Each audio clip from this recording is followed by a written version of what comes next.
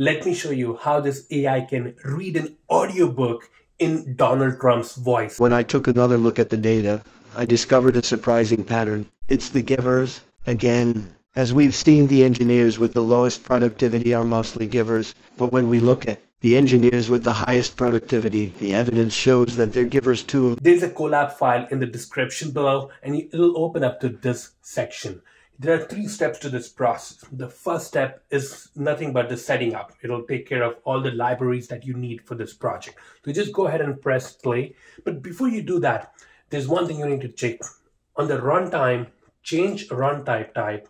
You want to make sure it is GPU. It'll take a few minutes to run through and install all the libraries that we need. It's going to take care of all the AI files and the PDF reading files as well. Once it's installed, you can come down to the next step where you're going to be uploading or using a sample audio file.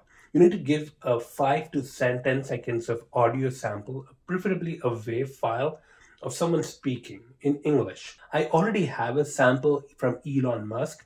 You can come here, cloning source, and you could choose either to use the default sample or you could upload your own sample. Again, anything from 5 to 10 seconds.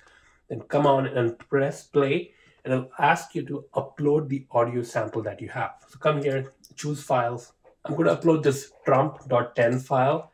It has about 10 seconds of Donald Trump speaking a sentence. Next step is to upload the audiobook or the PDF file that you want the audio to speak. So you could have any kind of text, put it in a Word file, convert it into a PDF, and then upload it here.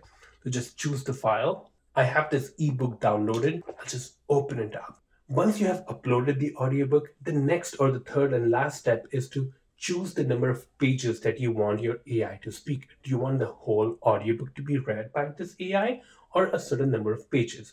So in order to do that, come here and choose custom or all if you want, all, of course, if you want all of them, and custom if you want to select a certain number of pages. Now, just for the sake of this video, I'm going to select custom, and from page number, let's say 14, 15, I could put in any text I want, any number of pages, 14, because that's where I see the text has been created. Before that, it's all nothing but introduction and index and copyright information. So from page number 14, it's actually starting. So I'll just press this and I'll start playing this. So now the AI will go through all the lines on that page and create an audio generated file for me.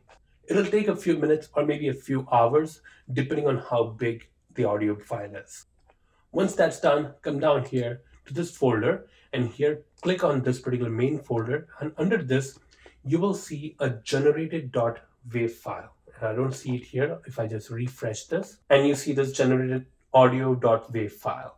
That's the one the AI has created for you. So just go ahead and click download, and it'll download the file for you. Let me know how you find this project. I have tested this project on 1 or 2 audio files only. So let me know how you find it out and how things work out for you. And if you feel any issues, leave me a comment and I'll look into it for the next version of this project.